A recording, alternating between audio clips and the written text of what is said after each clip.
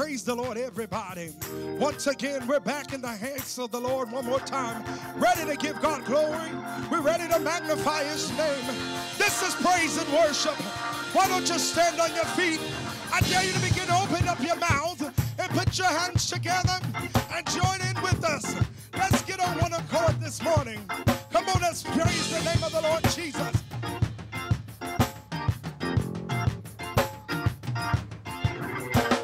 The Lord is high above the heaven,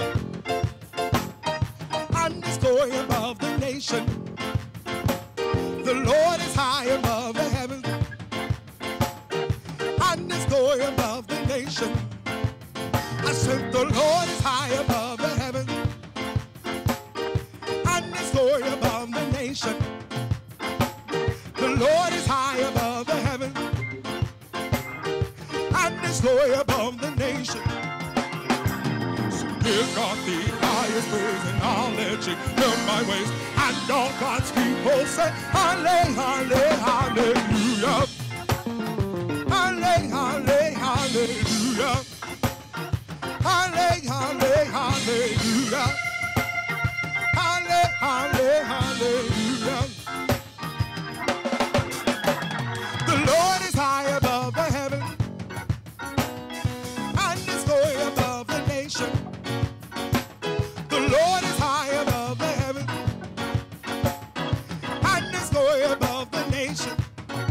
I said the Lord is high above the heaven, and His glory above the nation. The Lord is high above the heaven, and His glory above the nation.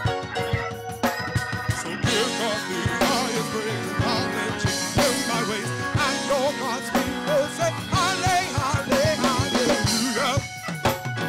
Hallelujah, hallelujah. Hallelujah, hallelujah. Hallelujah, hallelujah. Hallelujah, hallelujah. Say hallelujah, hallelujah. Say hallelujah, hallelujah. Hallelujah, hallelujah.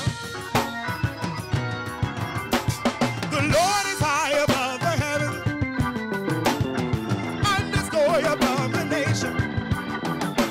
The Lord is high above the heaven, and His glory above the nation. I said the Lord is high above the heaven, and His glory above the nation. The Lord is high above the heaven, and His glory above the nation. So give God the highest praise and knowledge in Him my ways, and all God's people say, Hallelujah, hallelujah. Hallelujah, hallelujah. Hallelujah, hallelujah. Hallelujah, hallelujah. Say hallelujah, hallelujah. Say hallelujah, hallelujah. Say hallelujah,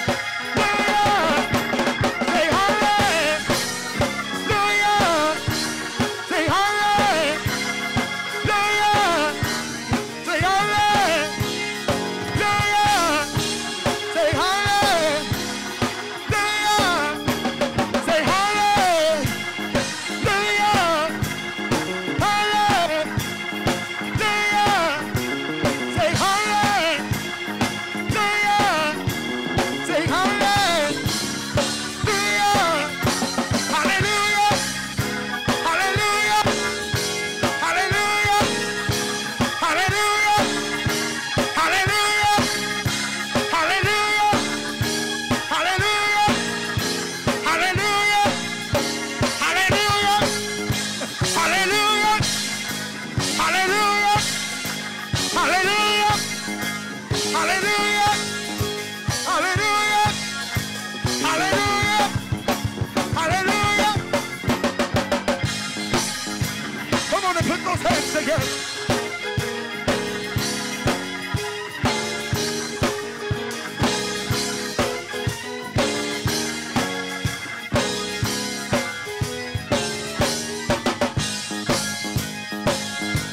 Come on, church. Come on and put those hands together.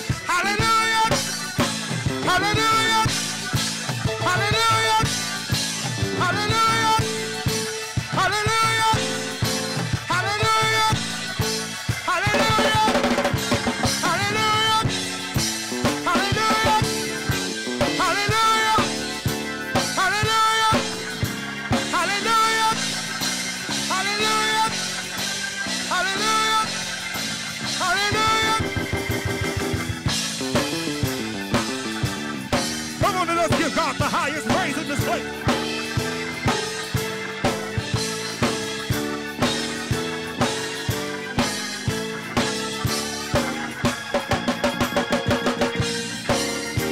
Come on and put those hands together.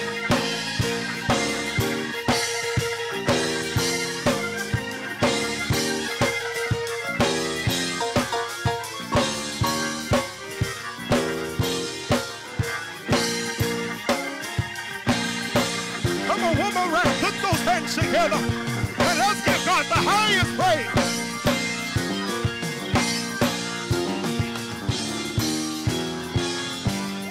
Yeah! He's worthy to be praised.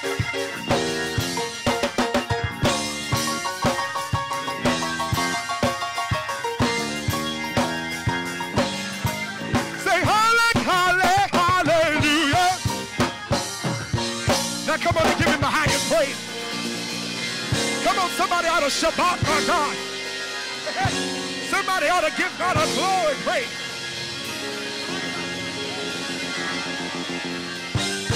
Yeah, yeah.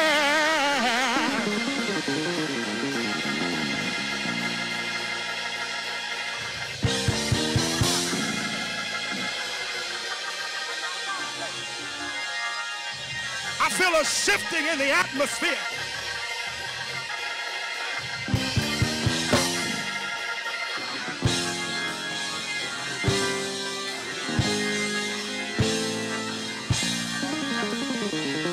Hallelujah, hallelujah, hallelujah.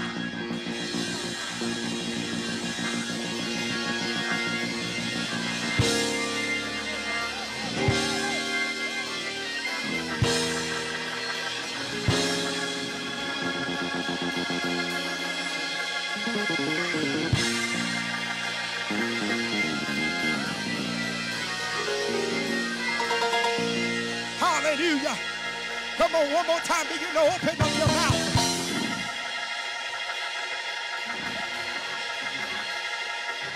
I feel a praise in the house.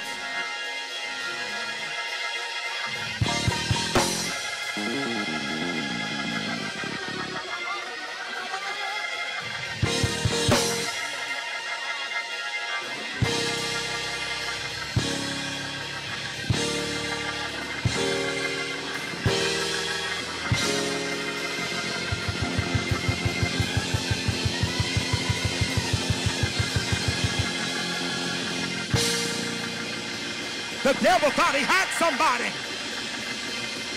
but the Lord is with us always.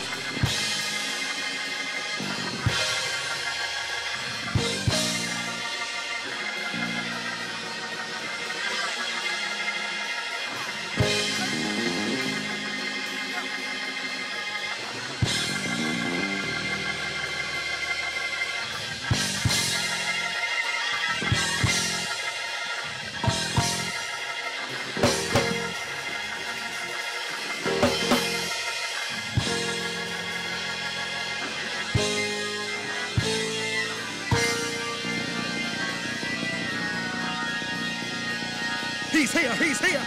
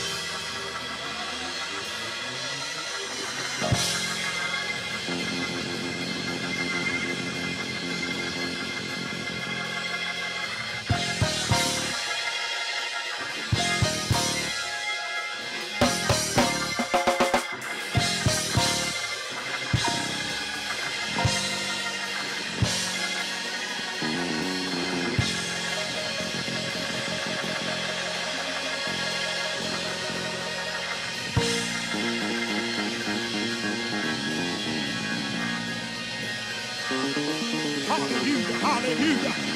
The presence of the Lord is here. The presence of the Lord is here. Whatever you need, he's in the room. Whatever you desire, it's in the room. If it's healing that you need, it's in the room. If it's deliverance that you need, it's in the room. If it's salvation in the room.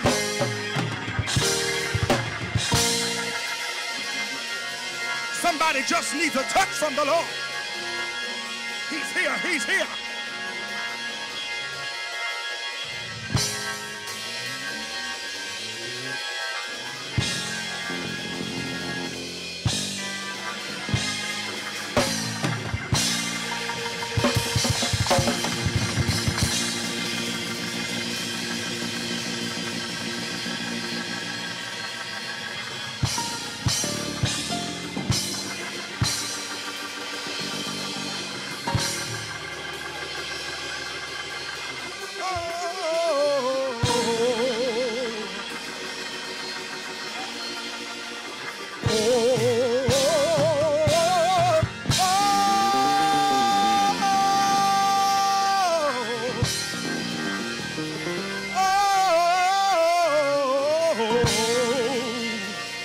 Let's start a war cry in this place.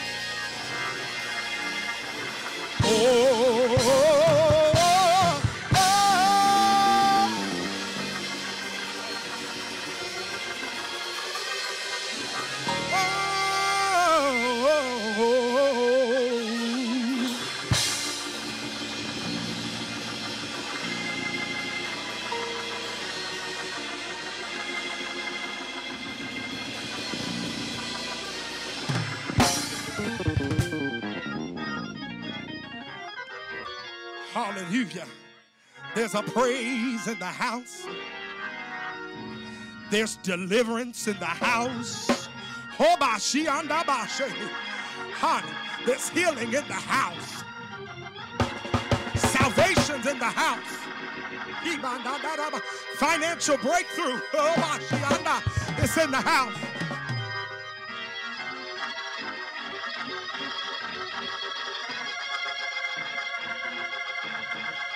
Thank you, God.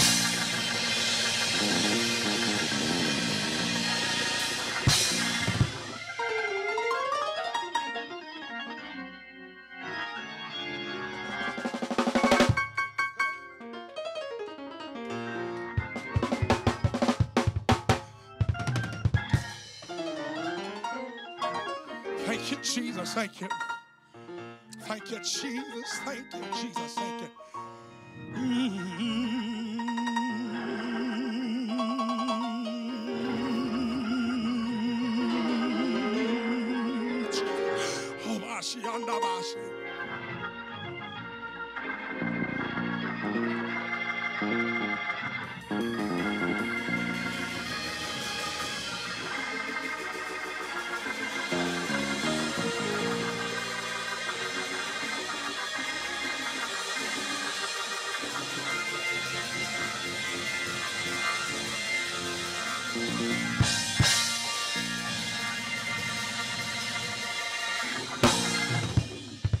Praise the Lord.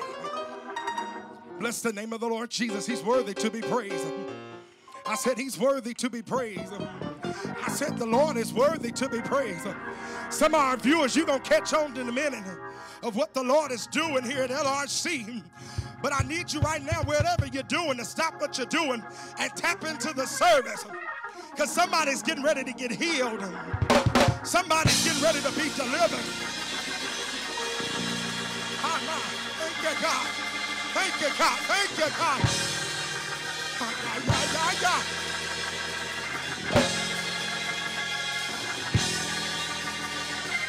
God meant it for our good.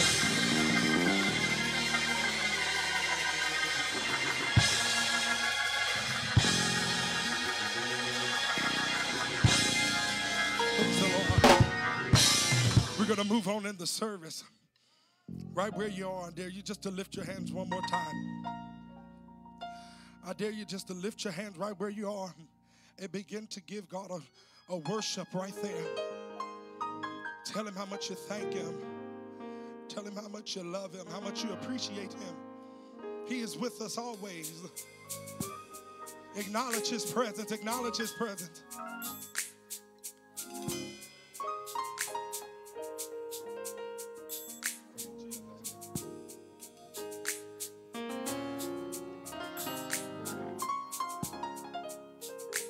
Let's sing this together. I lift my hands in total adoration unto you. You reign on the throne, for you are God and God alone.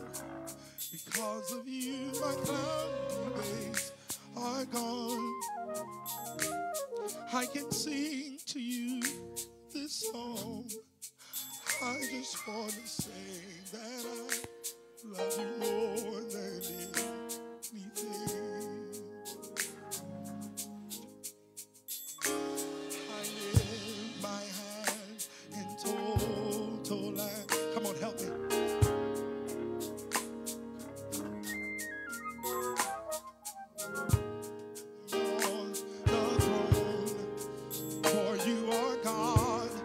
God alone. Because of you, my cloudy days are gone. I can sing to you this song. I just want to say that I love you more than anything. We all know this part. Help me sing.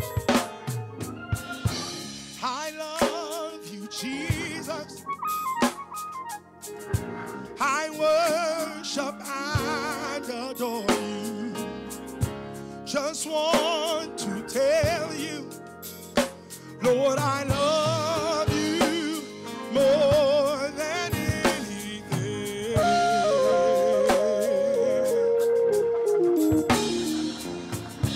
I love you, Jesus. I worship and adore you. Help me say it.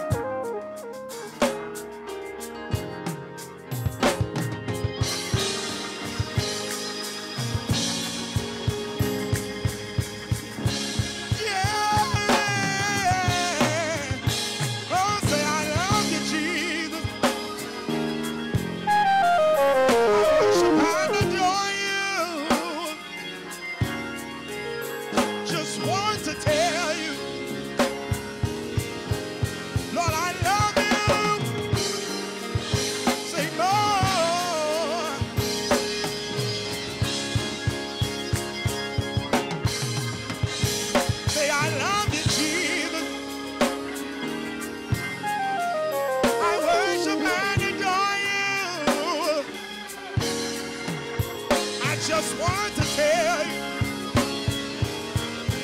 Lord, I love you.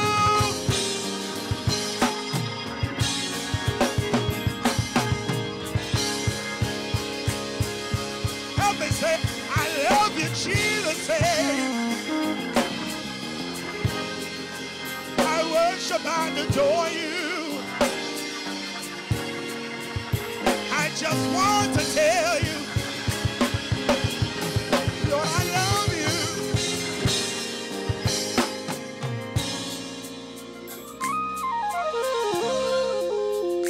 Yes, let's leave that. Jesus went to Calvary to save a wretch like you and me. That's love. That's love. Help me say Jesus went to Calvary to save a wretch like you and me.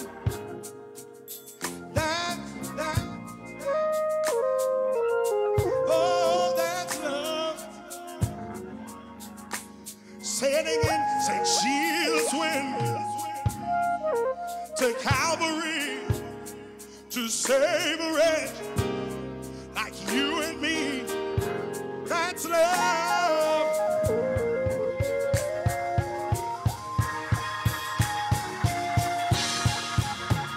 Yeah, say they hung him high, they stretched him wide, he hung his head, for me he died. Say love. That's love. Say they hung him high, they stretched him wide, he hung his head, for me he died. That's love.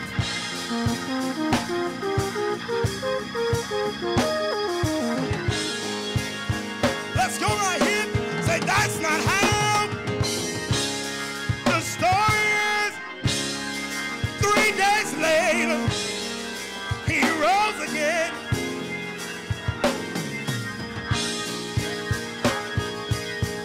That's love.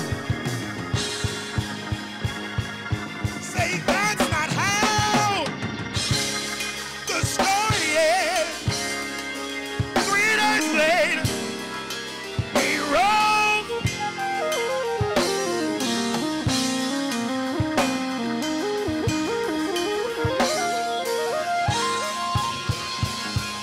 Open your mouth and say, that's not how the story is. 3 days later, he rose again.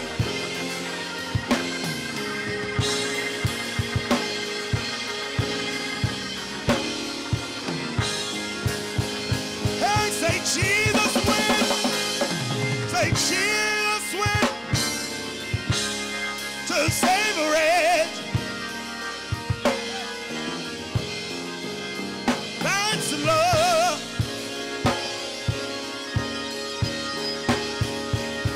One more time, open your mouth and say, Jesus went to Calvary to save a wretch like you and me. See, that's love. Ooh, that's not how the story ends. 3 days later, he rose. That's love. That's love. Oh, say that's not how the story ends. 3 days later, he rose. That's love. That's love. Come on and put those hands together. Come on and really put them together. Come on and clap your hands up to God. He went to Calvary for you and me. Hallelujah. That's love. That's love.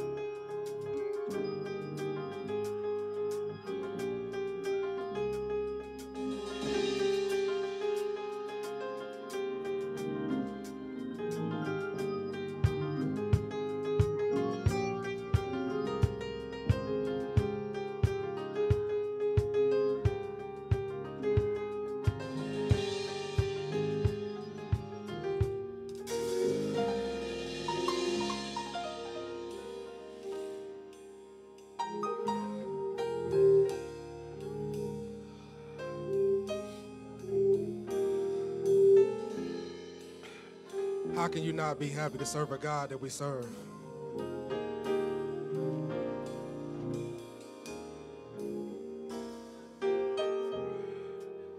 Heavenly Father, we thank you for waking us up this morning.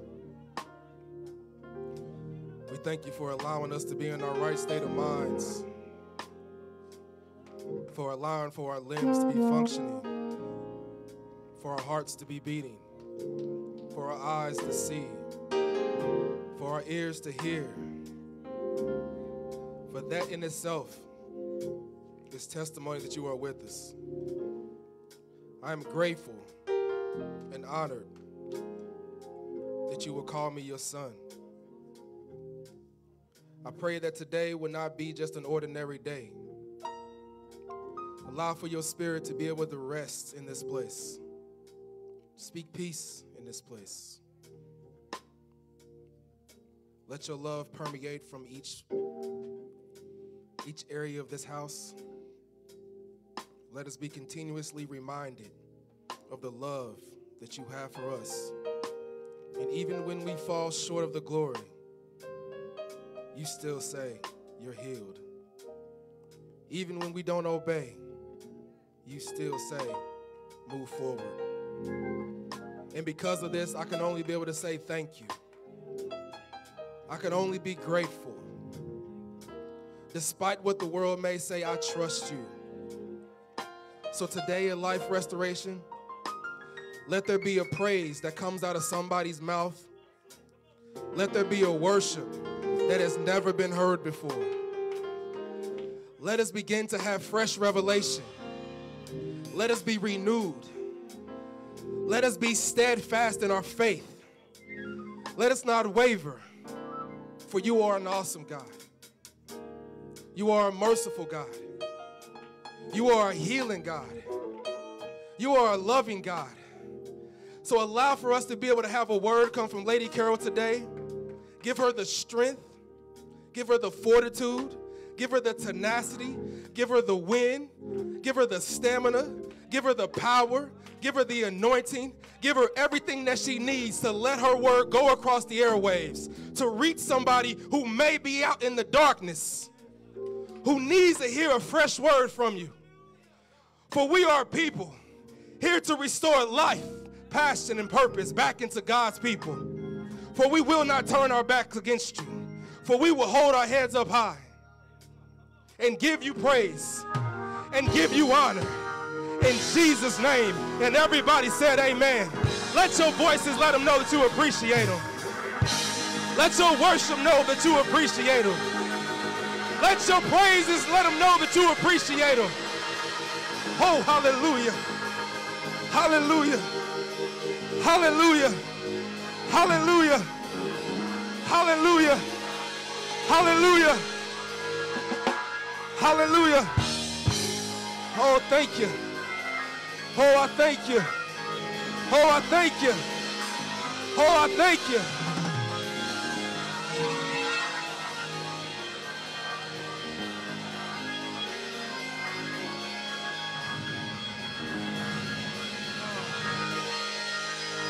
He's a good God. He's a good God. He's a good God. He's a good God. He's a good God. He's a wonderful God. I just feel something is just shifting in the atmosphere. It ain't just here, it's just across the landscape, across the world.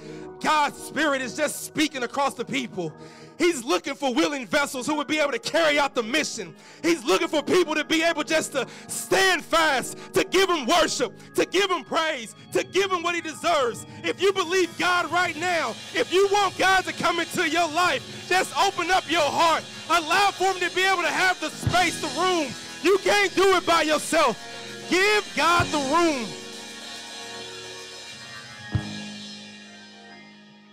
Oh, hallelujah. When there is a divine attack, that means that's confirmation you doing what you're supposed to be doing. And he's done attacked us in so many ways. He's done attacked the head, but the head is still here. The head is still sitting right here to my left. If that means the head is still there, that means the body needs to follow. And we are the body. And if you believe, God, that you are a body of Christ, you need to just open up your mouth and begin to give him praise. You need to be reminded that he's a healer. If he's a believer, he's sitting right here. He's a miracle worker. He's a blessed maker. He can make it happen. Hallelujah.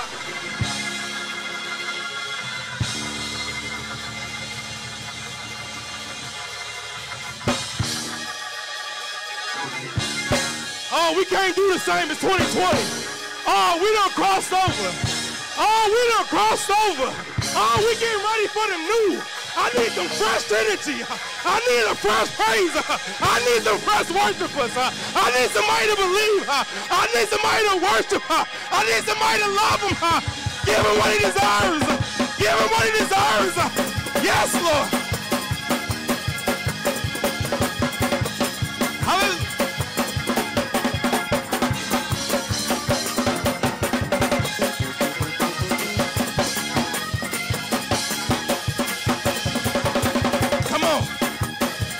You can worship at home. You can worship at home. He's there. He's in the midst.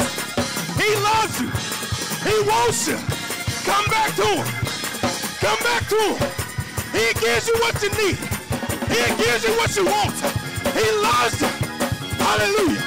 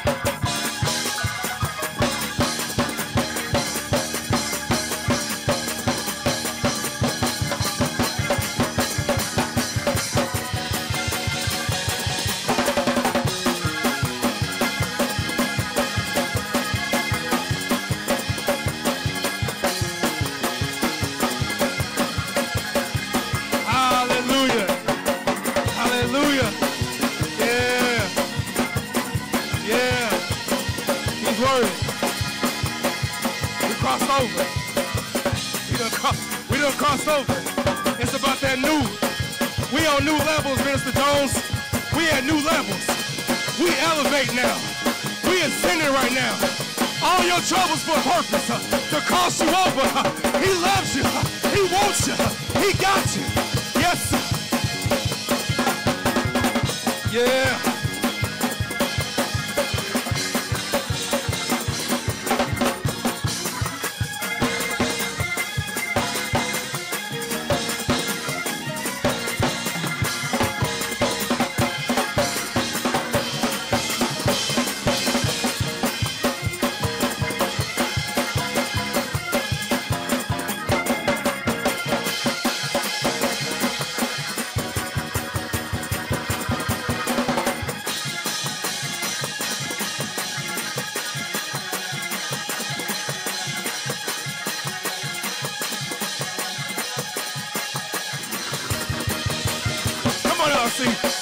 Come on, LRC. Fresh wind. Fresh anointing. Fresh anointing. Fresh anointing.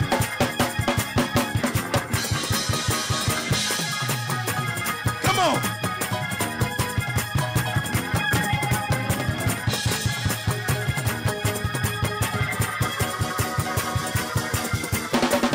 Hallelujah. Come on with us. Come on with us. Worship.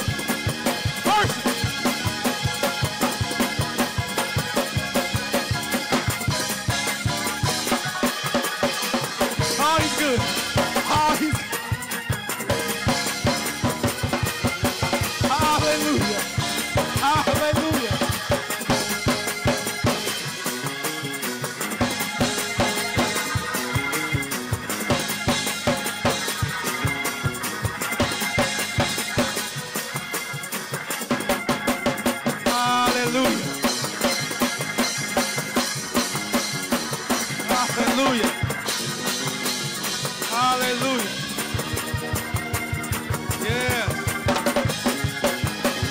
deserves it.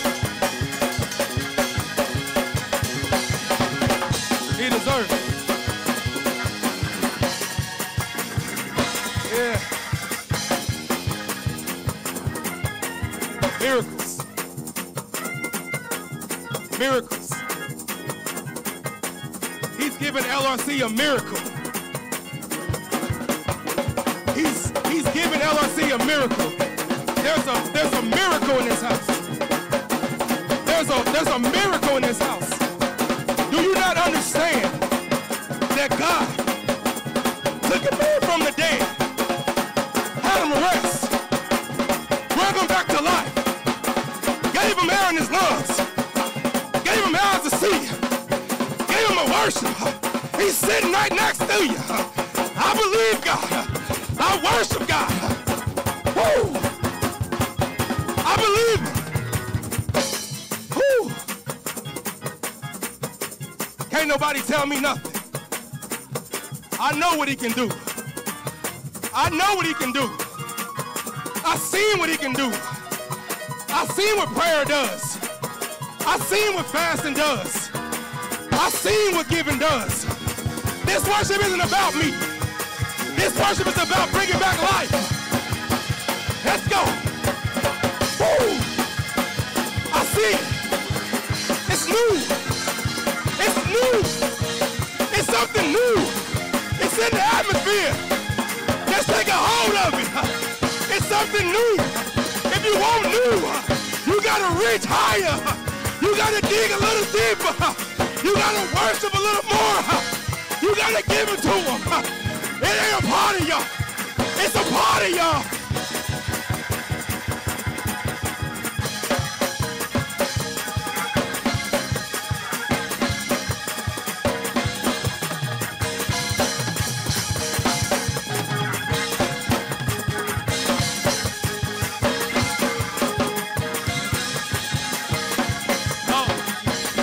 I want to move on. I want to move on. I want to move on. We got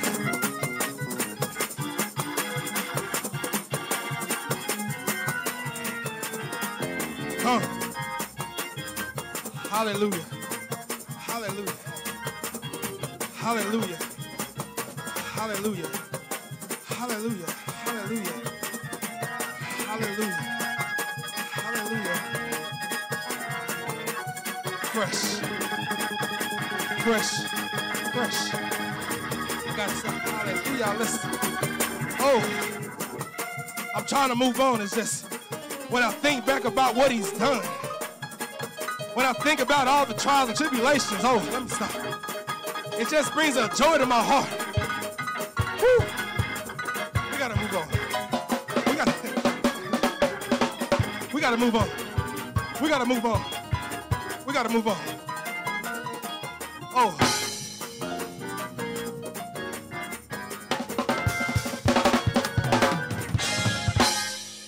Let's give God a praise. Let's give God a praise. Let's give God a praise. Hallelujah. Hallelujah. Hallelujah. Thank you. Thank you.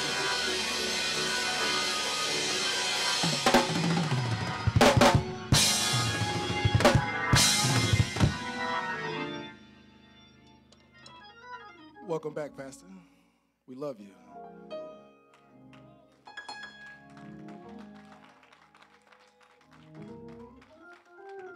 If you're seeing right now, we'd like to welcome you to Life Restoration Church.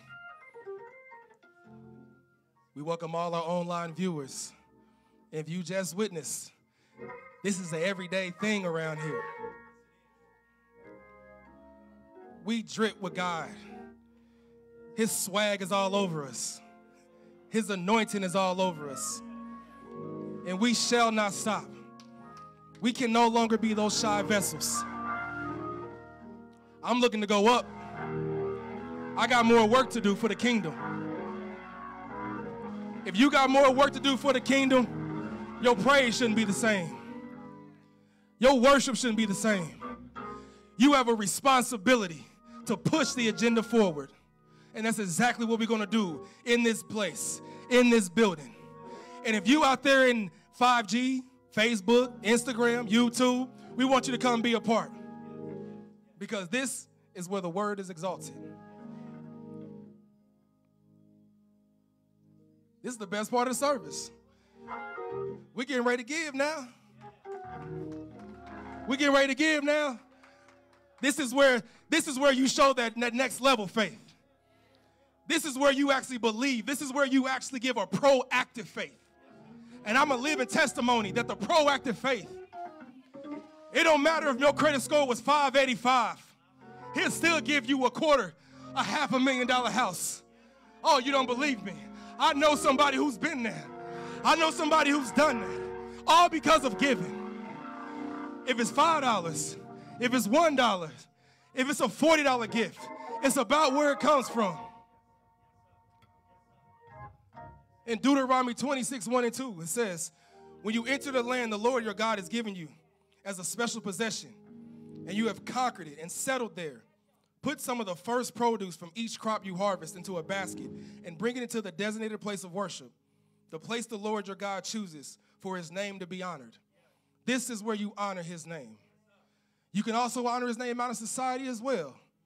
But this is the place in which it has a special covering. It has a special anointing. It blesses the house of God. There is a responsibility the church has. It is our responsibility to keep moving it forward. So don't hold back from God. Give what you can. Heavenly Father, we bless you. If you hold up your anointing, hold up your giving right now. Hold up your giving. Father God, bless the giving right now for each one of the hearts and individuals who are giving right now. Allow for it to be a testimony of their faith to be able to give unto you, and let the actual giving be in the works of the house.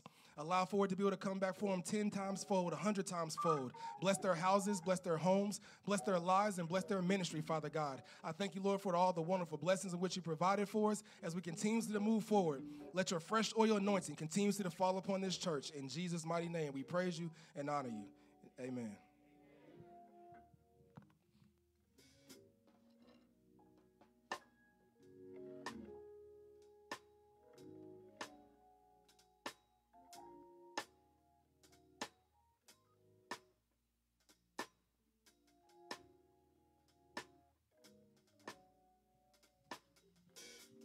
Praise the Lord, everybody.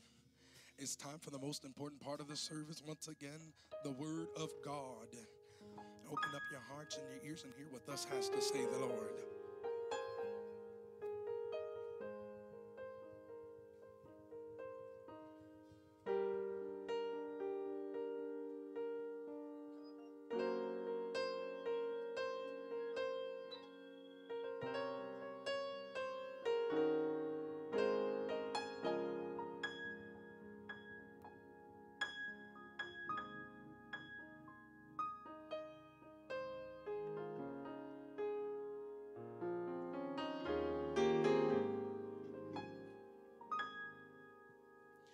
Born alone and left to die, rejected, often criticized, hid behind unchildhood lies. Everything has changed since the blood, since the blood, since the blood. Oh, the blood. Born alone and left to die, rejected, often criticized, hid behind unchildhood lies. Everything has changed since the blood, since the blood. Since the blood, oh, the blood. Hopeless, falling from the air, reaching but no hand is there, screaming, crying, no one cares. I might as well have died, but the blood. But the blood, but the blood, oh, the blood.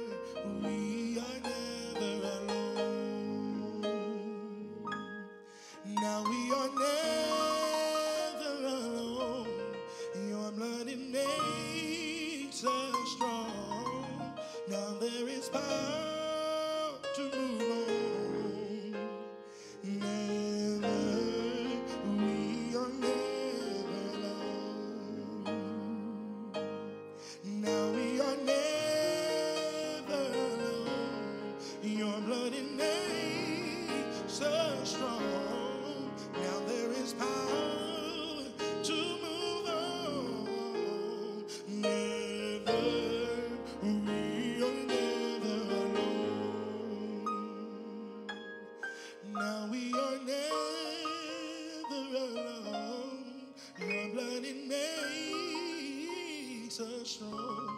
Now there is power to move on. Never, we are never alone. Now we are never alone. Your blood it makes us strong. Now there is power to move on. Never, we are never alone.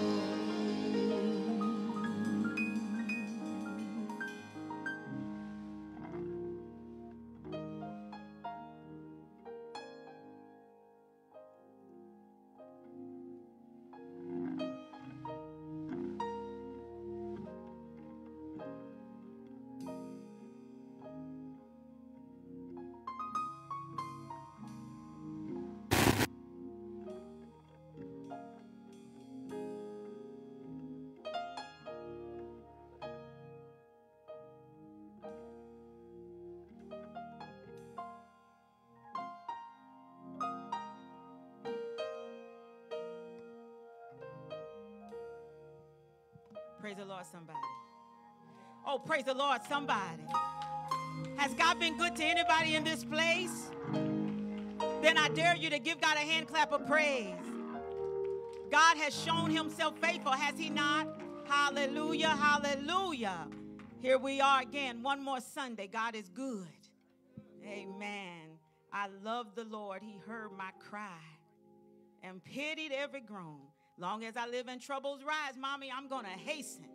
Not take my time, Philip, but hasten to his throne. Oh, I give God all praise, honor, and glory one more time for the privilege to stand in the stead of my husband and give a word again and again and again. As long as God gives me breath in my body, whatever the assignment is, I'm going to fulfill that. Praise the Lord. All right. Praise the Lord. The devil's busy in the mic, but I'll scream, holler, and shout if I have to without a mic to get the word across, because I know that this word is for somebody. And I had a whole different sermon, and I had given my son my title yesterday afternoon, I think about 2, 3 o'clock. And at 12:30 a.m., God shifted it. He'll do that. And I said, okay, God, I'm going to trust you, because obviously this is for somebody. And when I was standing over there and I looked back, I saw the top of my brother's head. And I said, oh, my brother's in the house. And when I saw his head, God told me, he said, he is who that message is coming for today. So while I'm up in the wee hours with this, God said, it's for you, brother. And I want whoever's out there that's listening, catch on, because we're going to talk about destiny places today. Amen. So if you have your word of God, I think that's for you. Hallelujah. Thank you, Father. 1 Samuel, the 17th chapter. That's where we're going. 1 Samuel, the 17th chapter, verse 20 through 26. Loretta, I love you. I love you on my mind and my spirit. I love you. I pray for you this morning, and we are sending our best over to Loretta. Amen. Amen. Once you are there, let me know you're there. God bless you, woman of God, by saying amen. Okay.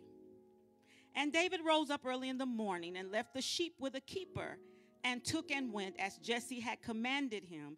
And he came to the trench as the host was going forth to the fight and shouted for battle.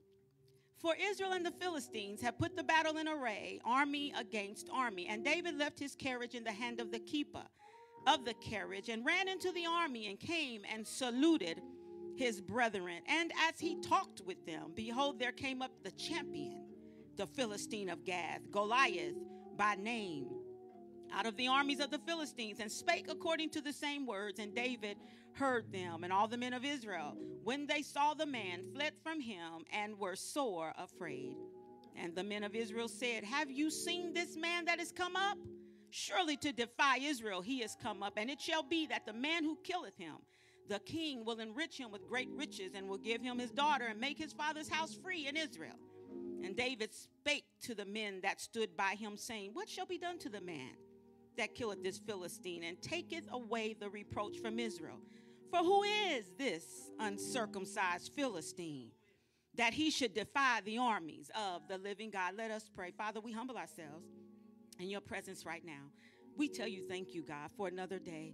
We thank you, God, that you've proven yourself, God, through your word. We thank you, God, that the word was decreed, it was declared, it was spoken on last week, that our pastor would walk in here today.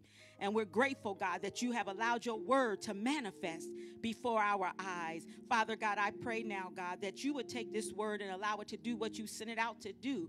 Father, there's a name on this word. There's a life on this word, oh God.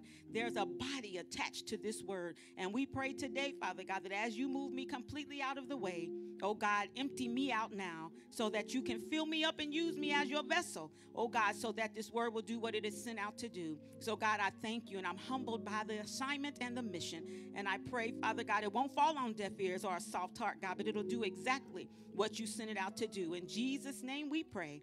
Amen, and thank God. You may be seated in the place. Amen, amen, amen. So, if you have ever heard me or followed me or whatever they say on social media or anything, you'll know that I absolutely love David. I love the story of David, and we've all heard the story of David and Goliath. Now, I've heard the watered-down Sunday school version when I was little. I even heard it as a teenager. I heard it in my 20s and in my 30s. I've heard this story about faith, and they use it as a version of faith, but that's not what I come to talk about today. I want to talk about Destiny David. And I love the story of David because it speaks and represents every destiny-bound person under my voice. And if you have or are suffering rejection or betrayal, alienation, offense, shame, flesh issues, jealousy, and pain, my friend, don't fret too long because you're just in your destiny place. And because you're in your destiny place, I need you to look at someone close to you, or if you're by yourself, just say out loud, I'm on a date with destiny. Hallelujah. Now, I need you to know that a date with destiny is an inevitable future event or encounter, especially one which is likely to be momentous. The destiny place is not for the faint. It's not for the weak. It's not for the unsure or the insecure. It is a place where death will absolutely happen. Happens in your flesh. Happens in your thought process. It's also a place where relationships will end and pruning will begin. Your greatest pain and your loneliest moments will happen right there in your destiny place. It's a place that God can't reveal to us when he calls us there, Minister Flukas, because if revealed, oh my goodness, we won't take up the mantle. In your destiny place, you got to wait and not retaliate. Did you hear what I said? In the destiny place, we wait and we don't retaliate. Now, in the destiny place, your process and grief almost always goes unnoticed. Have you noticed that? That when you're going through some of the worst times of your life, most people don't notice. And that's where you know, and that's when you know, oh my, I'm in the destiny place. In the destiny place, we don't get an option of how to even go through it. We don't get a handbook. This is where we find David today, overlooked by his father when Samuel comes to anoint the next king. Now, can you imagine a blind parent raising an invisible child? He had to deal with his oldest brother, Eliab's jealousy, and he was a narcissist, Eliab was, and so he was jealous of David, and he always had to say something and put David's character into question and remind him that he was nobody but a little bitty old sheep herder. And who besides David and myself has had your anointing and assignment judged and berated by those you thought would understand? You know, the ones that don't understand your change. The ones that rather talk about you because you didn't show up at that party than pray for you. The ones that decide because now you want to live saved that you're boring and you're not up to par for them. But it's okay. When you begin to be alienated, that's when you know, oh my goodness, I'm in this destiny place. Now, I need you to understand that when God sent Samuel to anoint David, he was 15 years old. And so now we find him in the text face to face with Goliath, and he's 16. years old. It would be 22 more years before David reigned as king over Israel. Now, I want you to allow me to set the scene for David's first date. The reservations were in the Valley of Elah, where two armies are poised for battle. Now, there was no table, there was no chairs, there were no candles on the table. This was one of his first dates because he's on a date with destiny. And as he's there, God has already made the reservations. He set it up. And now we have two armies. They're poised for battle with nothing but a hill separating them. The larger of the two was that of the dreaded Philistines, giants, mighty in size and power, and well armed. The smaller one was that of Saul, king of the Jews. And for 40 unrelenting days and nights, a Philistine giant taunted this army of Saul's. And the Bible says that Goliath's height, and I need you to hear this, was 6 cubits and a span. His spear's head weighed 600 shekels, and he had 6 pieces of armor. David thought he was only there to deliver lunch. He didn't know he would end up on his first date, Anthony. He had no idea that this was going to be his first date with destiny. Provoked by Goliath's ignorance, David is not concerned with his 9'3" stature. David's only question to the people was, who is this uncircumcised Philistine? Now, to understand this, I need you to know that you must know that circumcision represented the covenant between God and Abraham, all right? Uncircumcised meant a man without a covenant, a stranger to God. David was saying, who is this man without a covenant who is coming to attack us? I don't understand. Y'all sound crazy because we have a covenant with God Almighty. That alone ensures us the victory. So remember, we're still talking about David's destiny place. Now, no, Goliath had absolutely no idea, Nene, what was about to go down, literally. And I want to bring your attention for a second back to verse 22, where it says David left his carriage in the hand of the keeper of the carriage. Come on, Pastor. The keeper of the carriage, all right, and ran into the army and came and saluted his brother. Now, that lets me know that David leaving his carriage with the keeper means David had every intention on coming back. David had no idea what was about to happen. He said, stay here. Let me go run this lunch and salute my brothers, and then I'll be right back. But God had different plans. God had made a different reservation. So I need you to know that all those plans that you've made, and by 50 you're going to do this, and by 40 you were going to do this, I have asked God, what is the plan, Father? Because we like to make plans, Deacon Bland, and we never stop to think, God, what is your plan for me? And so here we are. And he is on his father's instruction. He's there delivering the lunch. He checks on his brothers. And the reason why David was so blessed, because destiny is only found in obedience. You got to be obedient. So 40 days, I told you, Goliath kept asking for a man, not a boy, but he kept asking for a man. And the only taker was our little bitty 16-year-old David, the shepherd boy, breath still smelling like Similac. And your destiny place may not look appealing to you, which will cause you to be overlooked.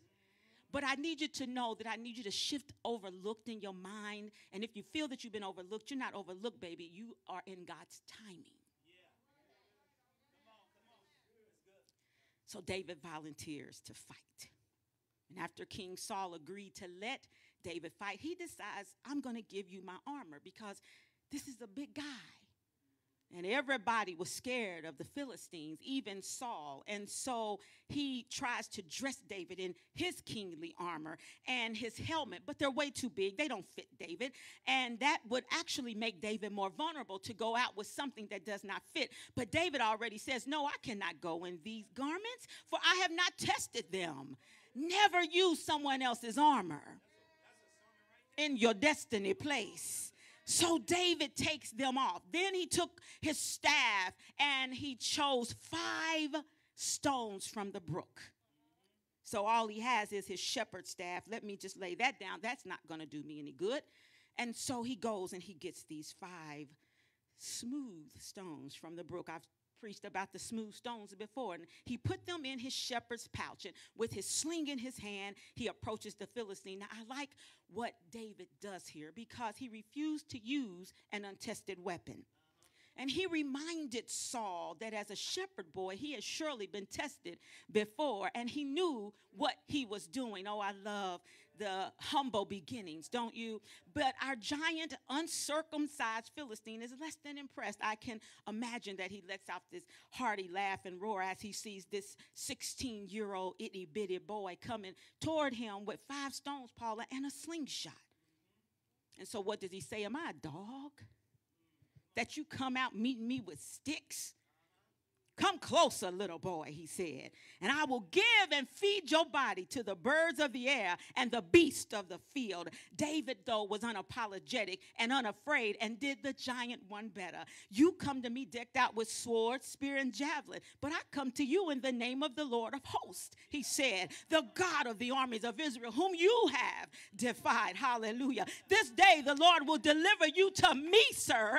You won't be able to deliver me to nothing, but this day the Lord is going to deliver you to me. So David was talking strong. David was talking in faith. And so as he tells him, he said, and I'm going to cut off your head and give all of the bodies of your entire army to the birds of the air and the beasts of the field. Now this was big talk right there. And so now the fight is on.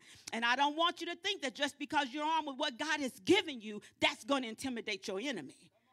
Minister Jones, your enemy will not be intimidated by you. You've got to be bold. You've got to stand strong in the face of the enemy like David did, because you see, Goliath had already signed his own death certificate when he challenged destiny. Not David, destiny. Now, the Spirit of the Lord was on David. He wasn't afraid. So he rushed at this giant. And I need you to know today that your attitude toward the giants in your life will be very telling when it's time to face them. If you really believe the promises of God, you won't run from that fight. You will run to the fight. Do you really believe what God said or not? Are you all talk? The giants are going to test what God has put in you. And I need you to know real quick, and this is free, you can't kill a giant that you living with, shacking with, sleeping with, and cheating with. Of course, now I'm going to go back. I told you that was for free. But you know the story. David used his sling. David used the stone to bring our big old giant down. But David didn't stop there. There was no sword in David's hand. Yet he ran, stood up upon this uncircumcised Philistine and took the uncircumcised Philistine, the man without the covenant. He took his sword out. He drew it from the sheath, and he ended up cutting off the head of the giant. Now, when the Philistine army saw this, they were the ones now who were afraid. They were the ones who were psyched out, and they were the ones that began to flee. But I want you to know that then Israel's army pursued them. Now, in your destiny place, you got to pursue your enemy until they can't come back. Because if you read this whole entire story, the Philistines did not flee when Goliath first went down. They were at a far distance, you see. Kyler, they thought, well, surely he's going to get back up. Because he just hit him with a little rock. Is his blood sugar low? Did he have breakfast this morning? Because surely that rock did not kill the giant. And so there they are. They're at this distance. And Goliath, they're thinking, could have tripped. They don't know what happened. Or maybe he was just wounded. But he's surely going to get back up. And he will have the victory. He will get this win yet. I'm sure he will. But when David looked around and saw them watching, David cut off his head, held it up. And all doubt was removed. And the army fled. Now, we sometimes just fight our enemies until they get over the hill. That's because we're not fully engaged in the fight. When you're fully engaged in the fight, you don't want them to just be over the hill. You want them to be dead. Because they can come on back over the hill. Okay, so what I need you to understand is they are left to attack us another day, another month, another year, if we do not finish the job. But David pursued his enemies until they were destroyed. And that same enemy could never come back to fight them again. Now, you can't step into your destiny place fighting midgets.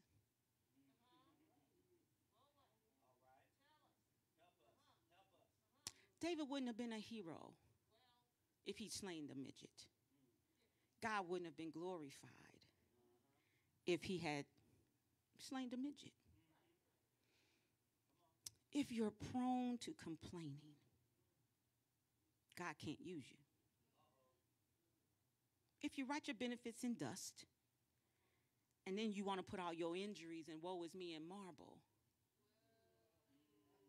God can't use you.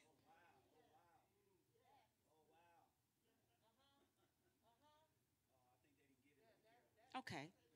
If you're a complainer, I'll say it again for the Holy Ghost. I need Mike too, because I'm not going to be long. If you're a complainer, God can't use you. I need y'all to think about that.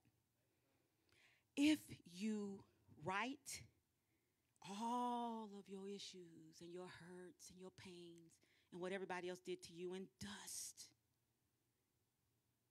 God can't use you.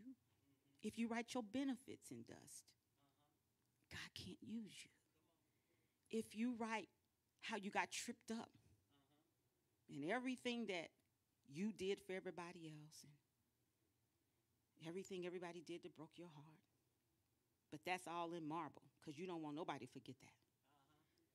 God can't use you. In your destiny place, you can't remember the things that are difficult for you,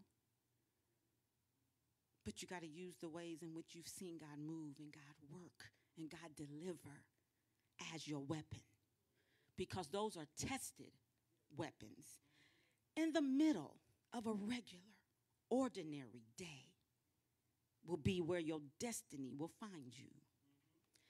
David's victory over Goliath catapulted him into his destiny place. Now, the reason why I've slowed down here is because this is very, very, very, very important. And I need you to pay close attention. Hear me as I say now.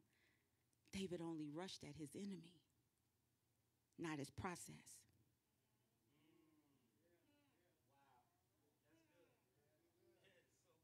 He only rushed, Minister Anderson, at his enemy, but he didn't rush at the process.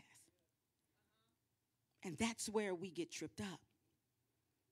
Because somebody can tell us, I said earlier, that God does not tell us that we're in our destiny place. He doesn't tell us when and where the reservations are made for our date with destiny, because then we either will not pick up the mantle or we just assume it's here and it's now. And then we become reckless people of God, reckless pastors, reckless ministers, reckless evangelists, reckless prophets, and then we kill the body of Christ. And so we have to understand that whenever you rush something through a process, it will lack longevity, it will lack knowledge, it will lack wisdom. So if it lacks substance and knowledge and wisdom and longevity, Paula, it's not going to work.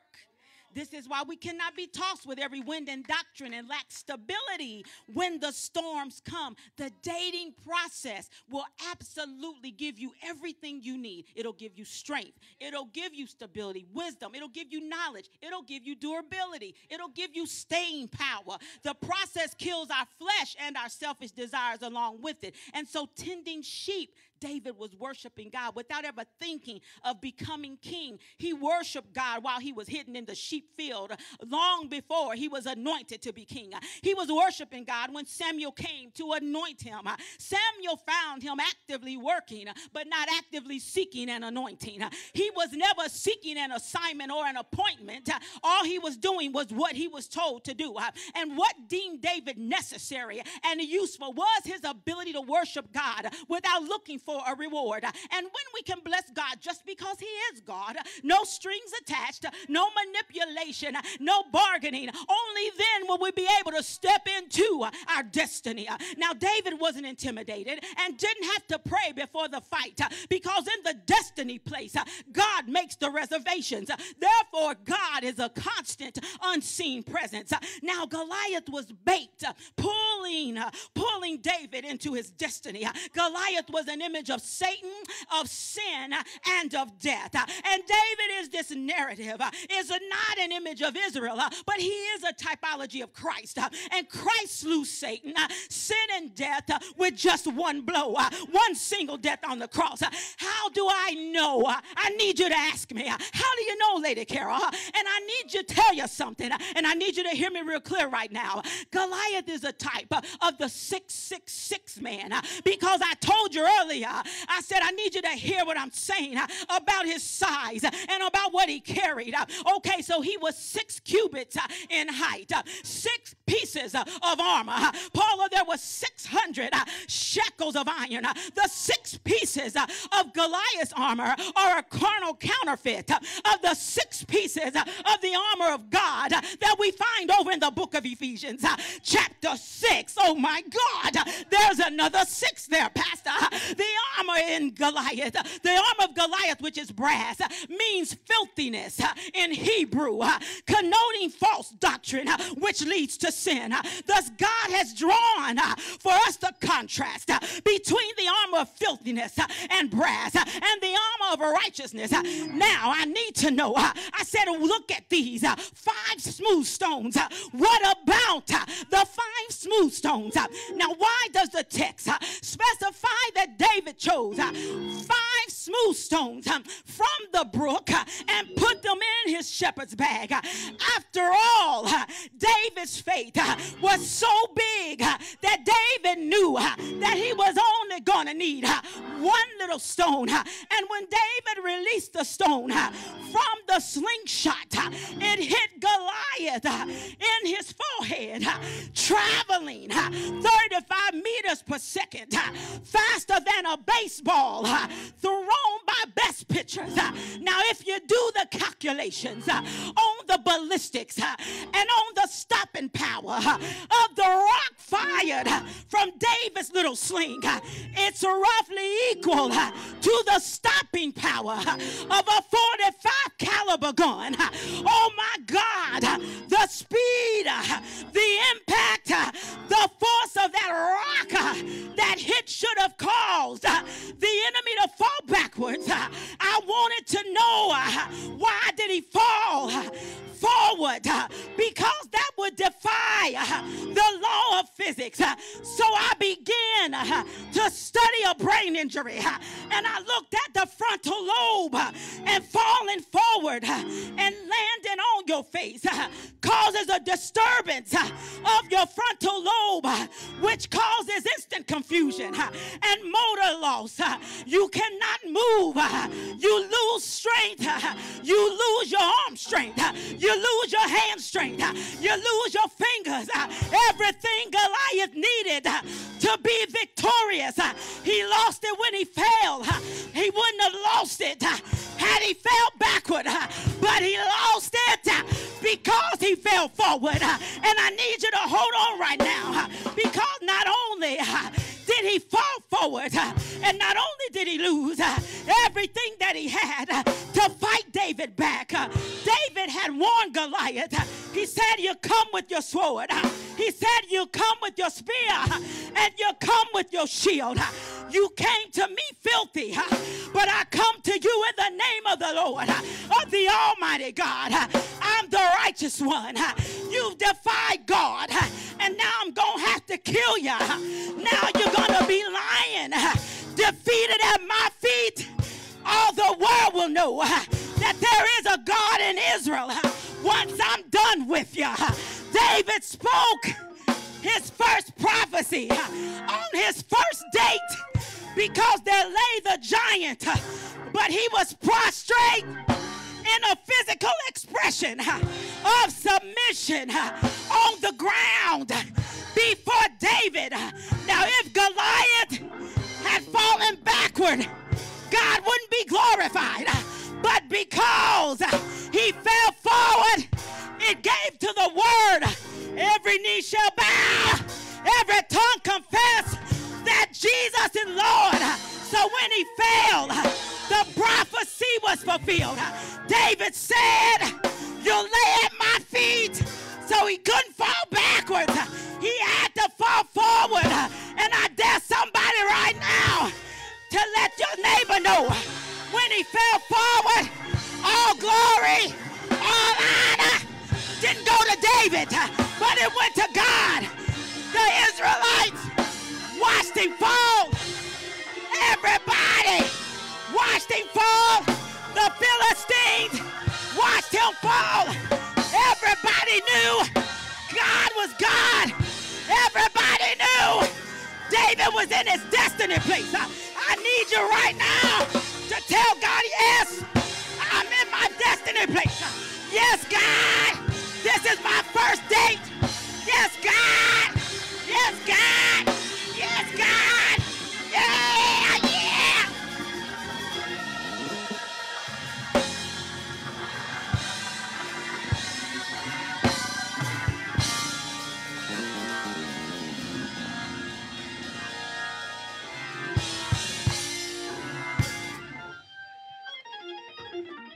Listen, so David, I told you, David cut Goliath's head off, and he held it up. So as I was studying this, I kept picturing a head just being held up. And I need you to know that when you're decapitated, you're still alive. Fellas, did you know when you're decapitated, you're still alive 12 to 15 seconds later? My goodness. And the reason why is because your blood is still oxygenated. David took his head. David did it so that the Philistines would see and flee. They needed to see, according to David, that he was dead. But y'all know how I think. And I said, God, I need you to give me revelation here, because I'm sure that scared the bejesus out of him. I said, but I know there's something more that you want me to tell somebody in their destiny place. So David, because God told me this word was for you, he hasn't given me a name for everybody else. So I'm going to look at you and let you know that when he held up the enemy's head, he was still alive. So what does that mean? That means his eyes were open. And David took his head. And David did a scan of the Israelites. He did a scan over the Philistines. It only took a few seconds. But David wanted him to know, I thought you said you were going to kill me. You don't believe in God. But this right here, this is the covenant of God. I am the righteousness of God. I'm going to look my enemy dead in his eyes, because God wants you to see just what he did. So look here, David. Look at your people running. Look at your cowards taking off.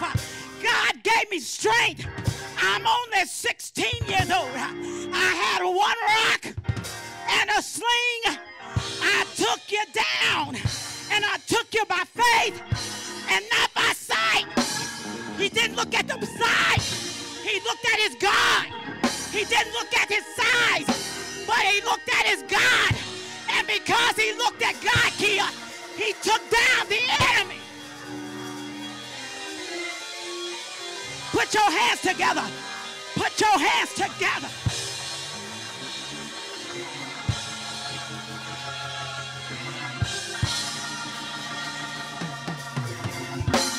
So listen, in this destiny place, I'm certain that David is a typology of Christ, because attempting to make David merely an example of faith runs the risk of sending a message that, given enough faith, we can save our own selves.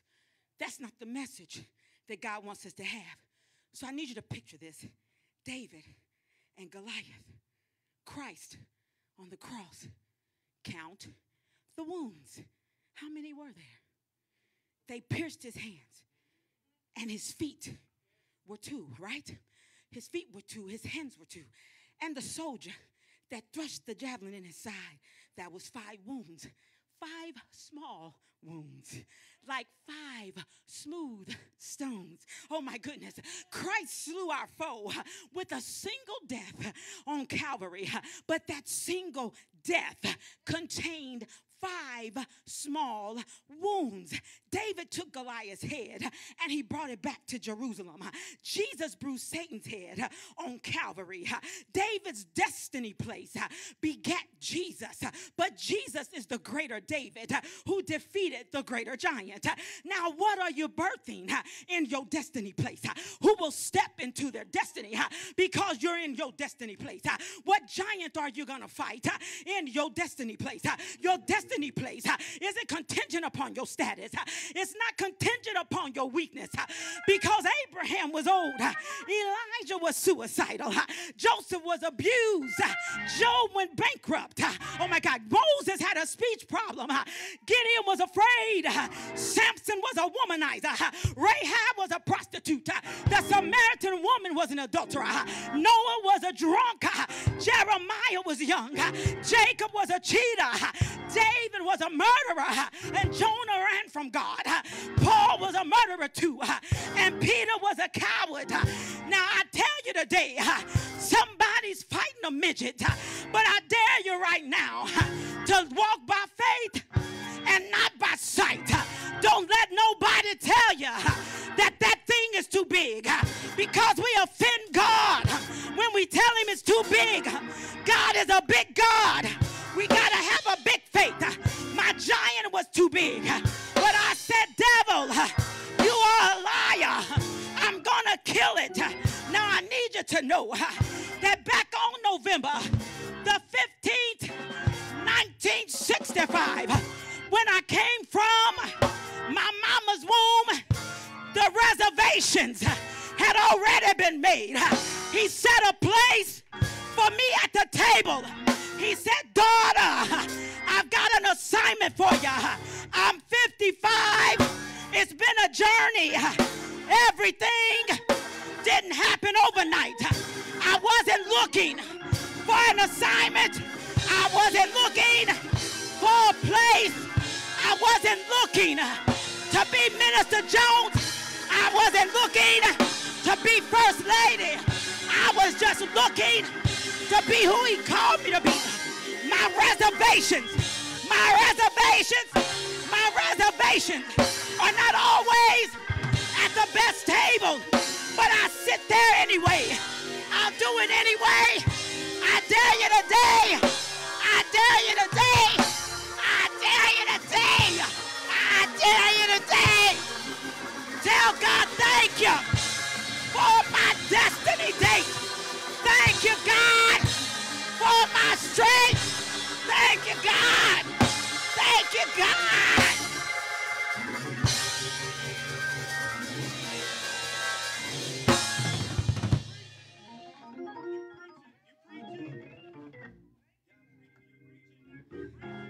So, somebody out there, you rejected, destiny, mistreated, destiny, lonely, destiny, divorced, destiny, broke, destiny, lost your job, destiny, sick, destiny, should have been dead, but you're here, destiny. The doctor said one thing, God said another, destiny. You almost died, brother, but you're there, destiny. Kidney transplants, rejected, destiny. Everything on you, destiny. When the devil tries to keep you from us, that's not destiny. But that's part of the destiny because you got to fight the devil. And I need you to know today that whatever the devil puts on you is going to start in your mind first. Because if he can get your mind, he's got everything else. But I told you earlier that you got to kill the giant with how you think. You got to kill the giant with how you move. You got to kill the giant with how you pray. You got to kill the giant no matter what he says. Y'all know this has been a giant, but every Sunday I kill the giant. Every day in prayer I slay the giant. Every praise I slay the giant. Every yes, Lord, I slay the giant. Yes, Lord. Yes, Lord. Yes, Lord. I'll sing. I'll preach. I'll teach. Giant, I'm gonna kill you. Giant, God is bigger. Giant, God is stronger. Giant, God is sovereign. Giant, giant, I'm coming for you. I'm coming. I'm coming. I'm coming. I'm coming. I'm coming. I'm coming.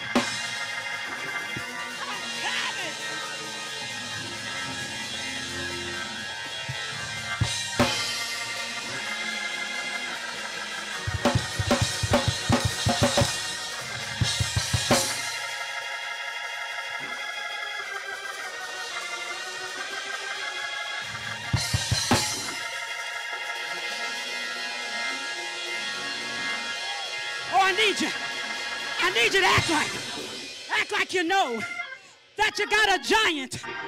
Name your giant right now. Call out your giant right now. Get a stone, get a slingshot. Tell the devil, I'm coming, I'm coming, I'm coming, I'm coming, I'm coming.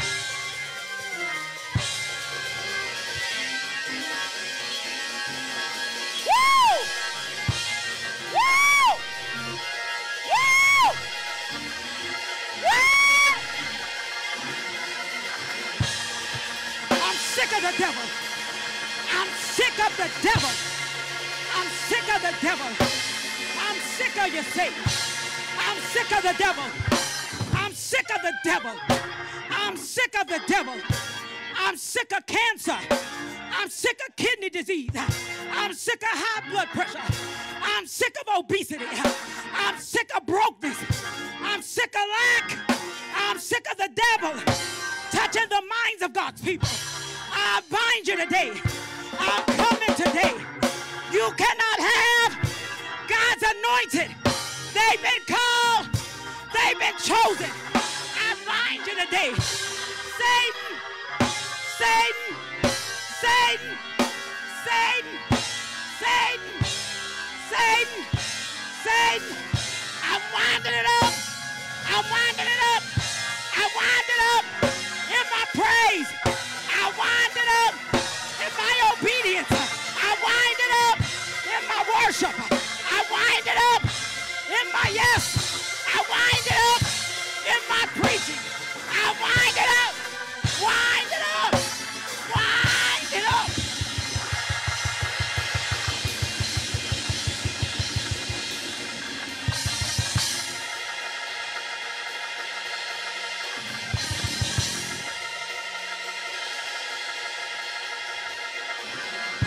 I dare somebody name your giant. I wasn't going to take the mic, but you need to name your giant. And somebody say, I'm going to kill my giant. Y'all ain't saying enough for me. Y'all ain't saying enough for me. Y'all ain't got enough excitement about your giant. Tell your giant, I'm coming for you. Depression, I'm coming for you. Heartaches, I'm coming for you. Anxiety, oh, come on. I'm coming for you. Name your giant. And tell your giant, I'm coming for you.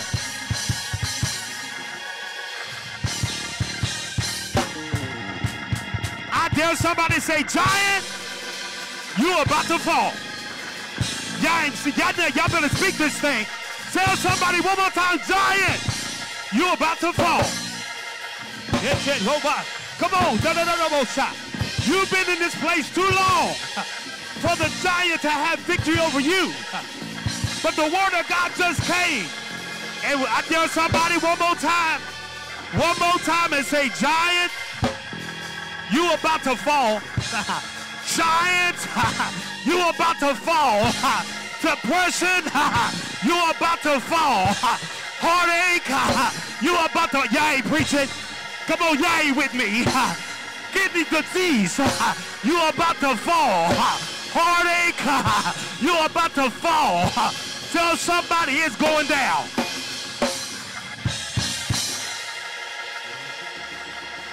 If you got some stuff going now, tell somebody it's about to go down.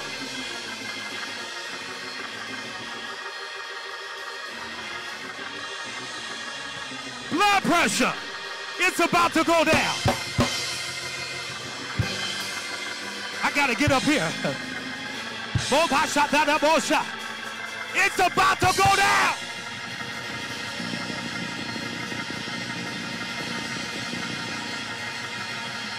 It's going down. Listen. When I was standing over there, God said, somebody don't believe yet. They haven't caught on yet. And so come here, Pastor. Just the first Sunday of January, y'all know what he was going through. They told me that he stopped breathing, and they said they lost him. And the doctors kept calling, trying to get him back. And I want you to know that when I was driving home, the chaplain called. He said, I just want to pray last rites with you. Now that's a giant, but just like David, I refuse to receive it, David. I refuse to believe it. Helena was with me in the car, and I decided right there in the moment to walk by faith, not by sight. I said, I'm sorry, sir. No disrespect, but I've already talked to God. I got my prayer warriors on it. We already know he shall live and not die. That giant won't come back anymore. Here he is. Here he is. Here he is. Here he is. We did it. We did it. Don't you tell me God can't do it. Don't you tell me God's not a miracle worker.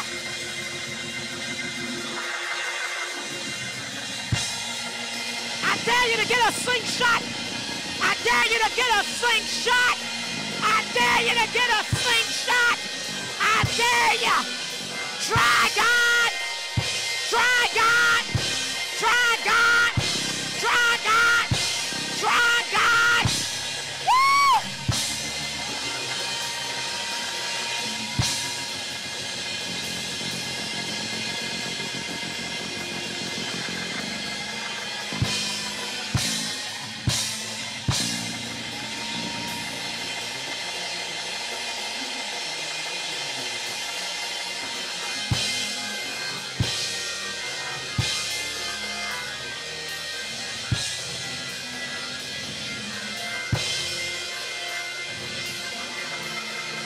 We giving God praise.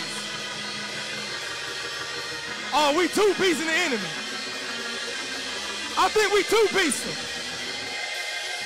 I think we done two-piecing. As we say, we two-piecing. Hallelujah. Oh, we fighters.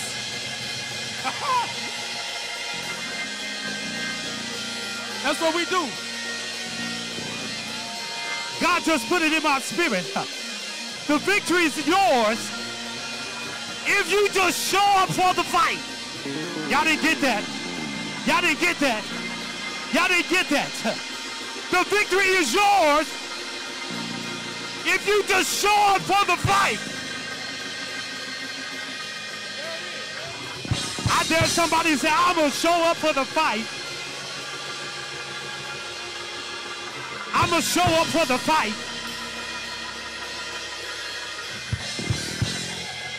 I heard the word of God say. I heard the word of God say. He prepares a table. Oh, in the presence of my enemies. I dare somebody say, show up for the fight. Show up. Show up. Show up. Look him in the eye. It's time to go round for round, pound for pound. It's time for you to knock up. We don't need no weak saints. It's time for us to get our feet in the ground. It's time for us to get our dukes up. Enemy, you can't take us. You gotta know, I got you. You trying to take this here. I'm gonna give you everything I got.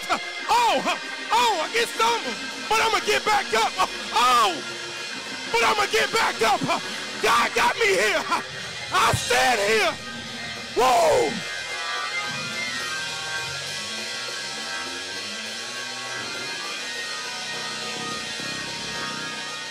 We two-piece.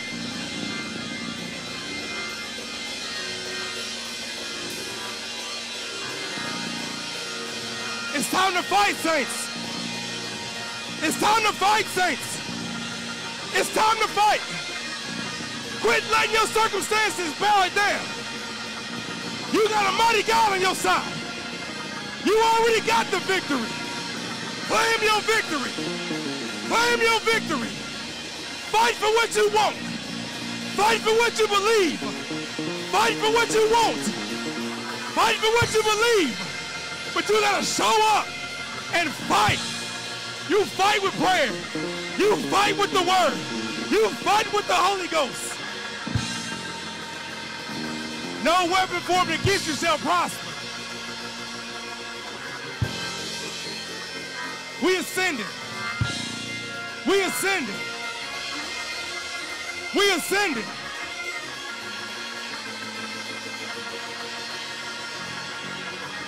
Woo. Woo. Level up. Hallelujah. Hallelujah. Hallelujah. Hallelujah. Hallelujah. Hallelujah.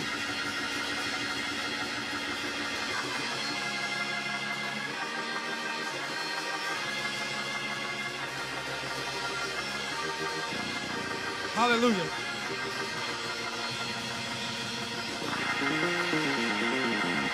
We need that tenacity. Tenacious. Tenacious saint. Tenacious. Tenacious. Tenacious. Tenacious. Tenacious. Tenacious. Tenacious. Woo.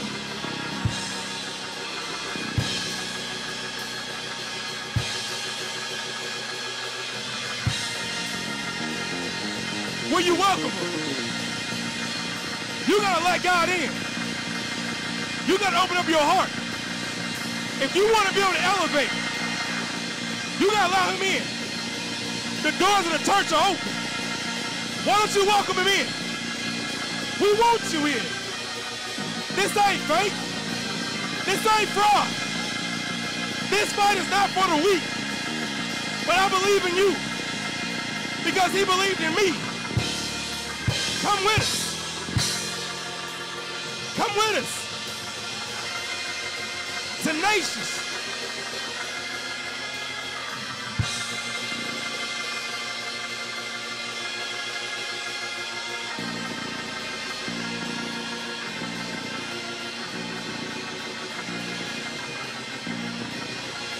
Hallelujah. Hallelujah. Hallelujah. Hallelujah. You don't need no music to worship. You know what God did for you. I thank everybody who joined us for this broadcast. And I pray that this word will go forth, that the hearts and the minds of the people will be able to receive this word.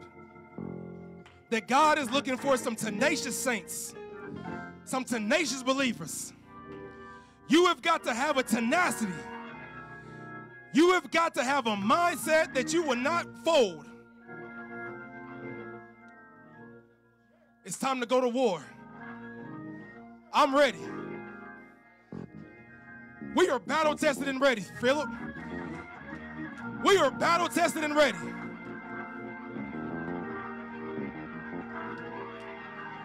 $11:45, Sunday worship, life restoration.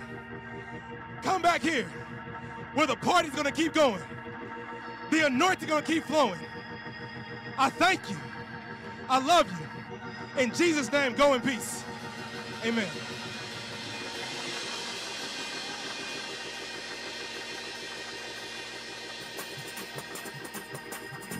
Philip, y'all keep that going. The Spirit of the Lord told me to tell you. The Spirit of the Lord told me to tell you, Philip.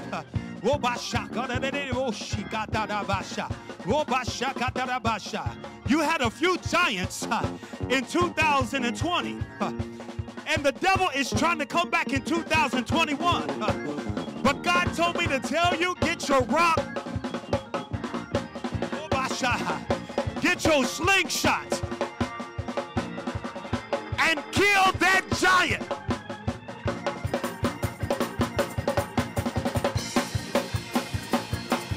Kill it, kill it. Kill it, kill it, kill it.